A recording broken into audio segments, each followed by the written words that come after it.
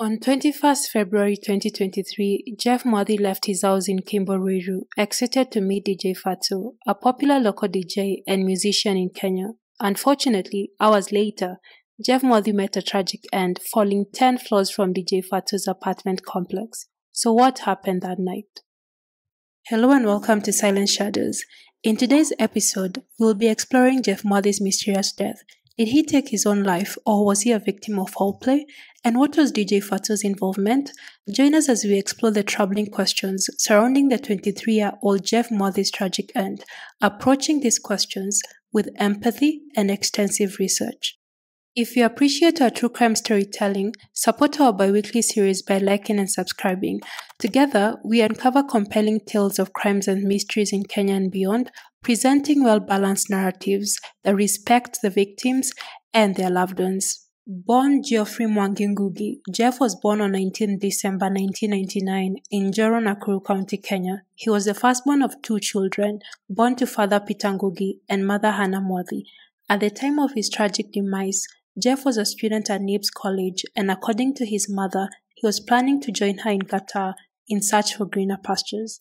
Jeff was known by his family and friends as an artistic, cheerful, and entrepreneurial young man. On the other hand, DJ Fatxo, whose real name is Lawrence Juguna, was born on 25th April 1996 in Nyandarua County, Kenya. He began his DJ profession in small clubs in his hometown of Nyandarua before relocating to Nairobi. In Nairobi, he was hired as a DJ for the popular Sailors Gang music group, the controversial singers of the popular Kenyan song Wamlambis. He also served as the resident DJ on Kenyatta University's TV.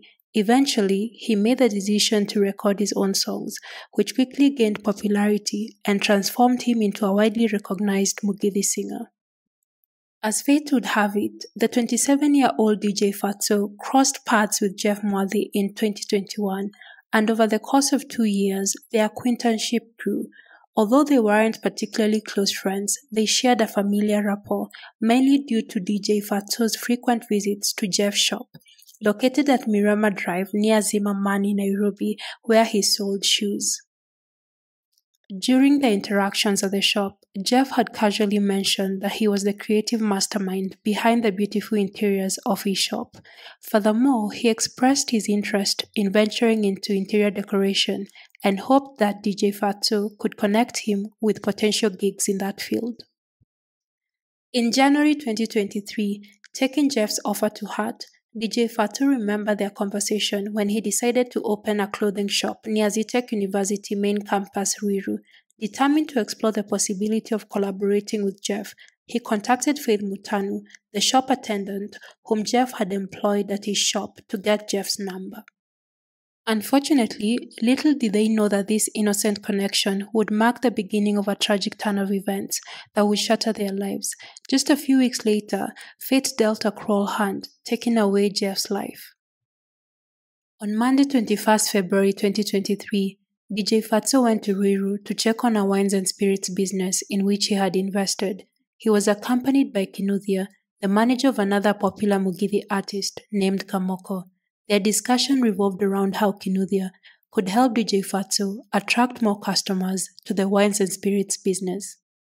At approximately 2:30 p.m., DJ Fatxo shared a popular meme on his WhatsApp status, which Jeff replied to with laughing emojis. DJ Fatxo then shifted the conversation towards Jeff's potential involvement in decorating his upcoming clothing shop near Zitech University.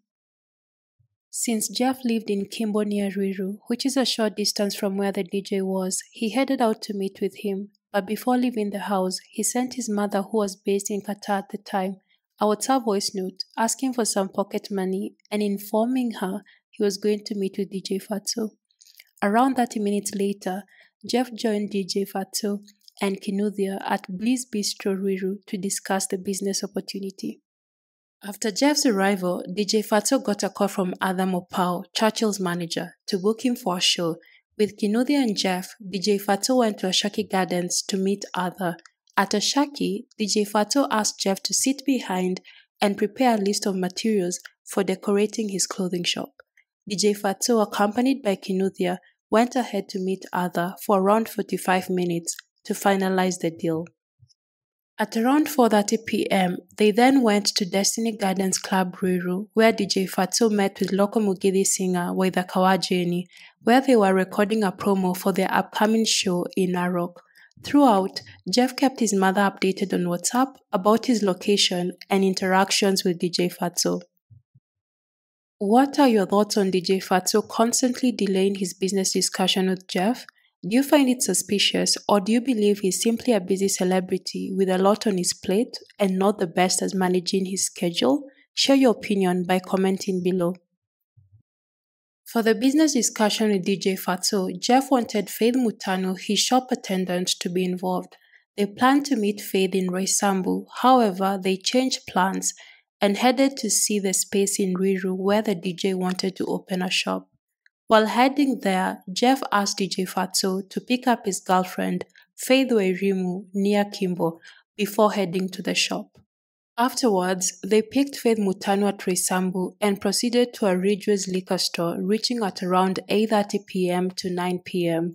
Here, DJ Fatxo had a meeting with someone assisting in planning shows for a US-based Kenyan TikTok celebrity. They all enjoyed drinks and later went to Quiver's Lounge, arriving at 11:30 p.m. At midnight, the group including Jeff was still going strong, enjoying drinks and socializing. DJ Fatxo then called his driver, an old high school friend from Nyandarua, Jeff Minor, to take them home. At around 2 a.m., Minor arrived with DJ Fatxo's cousin, Chris Wangombe, who aimed to make it in the music industry and had been staying with DJ Fatxo. The group now consisted of DJ Fatxo, Chris, DJ Fatxo's cousin, Minor, DJ Fatxo's driver, Jeff Mwathi, Faith Wairimu, Jeff Mwathi's girlfriend, Faith Mutanu, Jeff Mwathi's shop attendant, and two of Faith Mutanu's female cousins who had joined them for the night. Jeff's girlfriend, Faith Wairimu, then took a taxi and went to her house. The people remaining, these are DJ Fatxo, Chris, his cousin, Minor, his driver, Jeff Mwathi, Faith Mutanu, Jeff's shop attendant, and two of Faith Mutanu's female cousins, were then captured on CCTV heading towards DJ Fatxo's house at Redwood Apartments on Thika Road. They arrived at DJ Fatxo's apartment at 3 a.m., where they continued drinking and listening to music as seen in this video.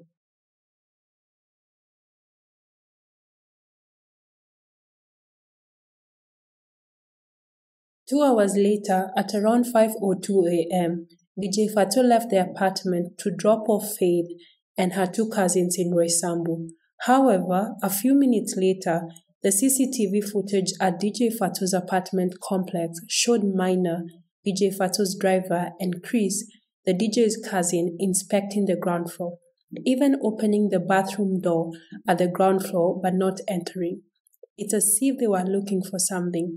They then entered the lift, headed back to the house.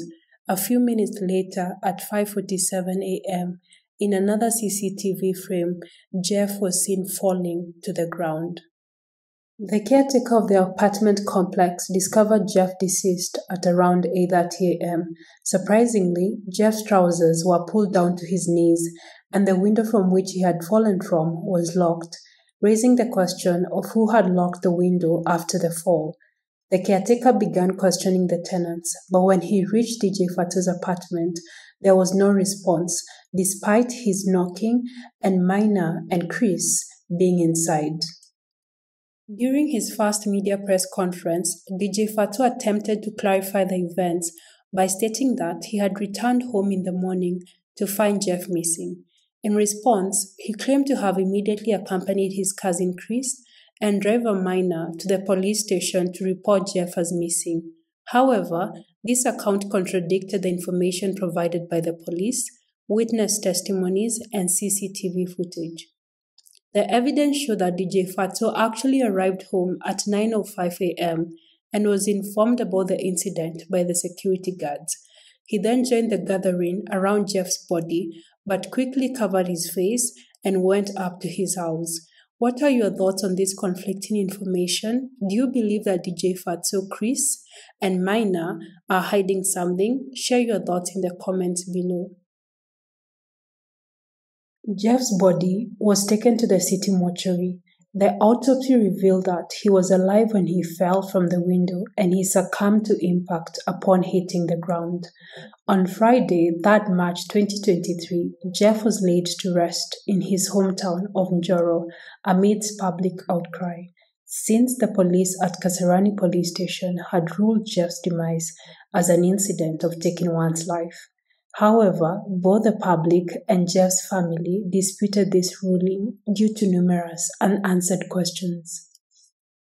Following the public outcry, the Directorate of Criminal Investigations (DCI) in Kenya stepped in to investigate on 10th March 2023 Jeff Mwathi's mysterious demise.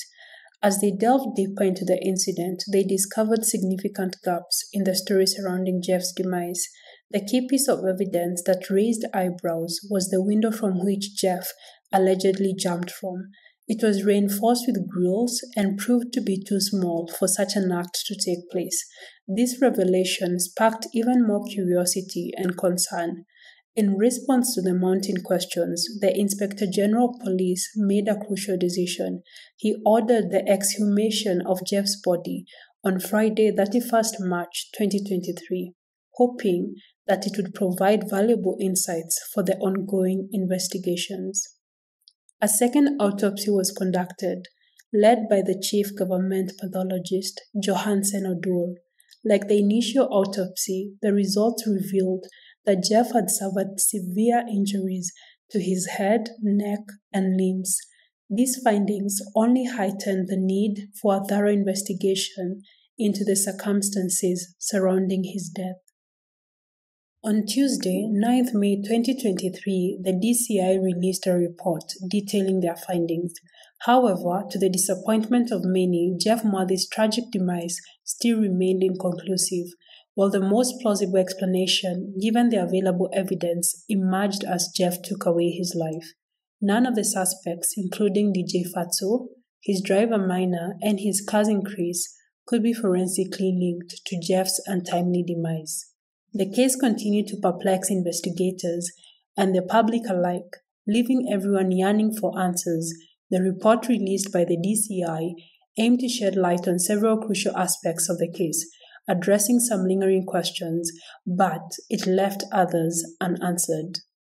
One of the questions answered in the DCI report was the presence of Chris, DJ Fatxo's cousin, and Minor, the DJ's driver, at the ground floor minutes before Jeff Mwathi fell to his demise. According to the report, both individuals had left the house shortly before the incident and headed to the ground floor to check if DJ Fatxo, known for occasionally passing out in his car after a night out, had returned and passed out in his car. The report further outlined that the two men were still in the lift on the way up to the house when the CCTV captured the tragic sight of Jeff Mwathi falling from the 10th floor. This timing made it impossible to establish a definitive forensic link between them and Jeff Mwathi's death. Another perplexing question answered in the report was why Jeff's trousers were found pulled down to his knees. The report outlined that Jeff Mwathi likely jumped from the window, which could explain the positioning of his trousers at the knee level, indicating that his last contact with the window was at his waist. However, the report fell short in addressing other pressing inquiries. For example, the narrowness of the small window in DJ Fatxo's house, which could have made it impossible for Jeff Mwathi to jump through. Additionally, the identity of the individual who closed the window after Jeff's fall remained unknown, despite the caretaker's assertion the window was shut. Moreover, the family pointed out inconsistencies in the witness's statement, adding another layer of complexity to the case. In light of these unresolved issues, the Office of the Director of Public Prosecutions submitted a formal request to the courts, urging an inquest into Jeff Mwathi's death. On Thursday, 8th June 2023, the court approved the request, scheduling the inquest hearing to commence on Thursday, 10th August 2023. A total of 35 witnesses were expected to testify, offering their insights and providing further clarity on this haunting tragedy. The inquest into Jeff's death began as planned on Thursday, 10th August 2023. Jeff's uncle, Jeff Mwathi, was the first witness. DJ Fatxo's lawyer, Duncan Okach, questioned Jeff's uncle, and he tried to show that Jeff had struggled with alcohol abuse and had attempted to take his life twice before his tragic demise at DJ Fatxo's apartment. The lawyer further claimed that these attempts were due to family issues, specifically tensions with his parents, where he felt unhappy because they treated him differently from his younger brother. Jeff's uncle, Jeff Mwathi, disagreed with these claims in court. He stated that Jeff didn't display any signs of depression. Being not just an uncle, but also a close friend of Jeff, he believed that he would have known if Jeff was going through such emotional struggles. Duncan Okach, the lawyer representing DJ Fatxo, also brought forth another distressing claim. He stated that at the time of Jeff's passing, he was without his undergarment and belt.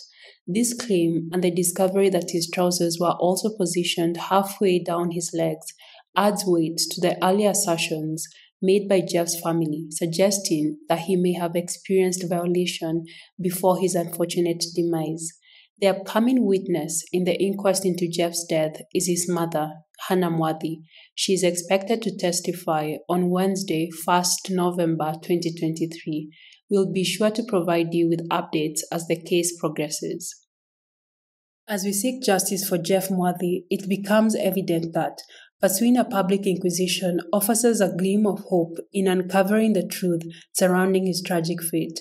However, we must acknowledge that public inquisitions have often been the place where cases get buried in Kenya, as argued by Nicholas Como. But we can make a difference. We can keep the flame of #JusticeForJeff burning brightly on social media, ensuring that his story remains in the public consciousness. Thank you for joining us today, and we'll see you in our next video, where we delve into the unfortunate loss of LGBTQ activist Edwin Chiloba. Don't forget to subscribe to our channel to be notified when the video is up. Until then, please take care, stay safe, and always trust your gut.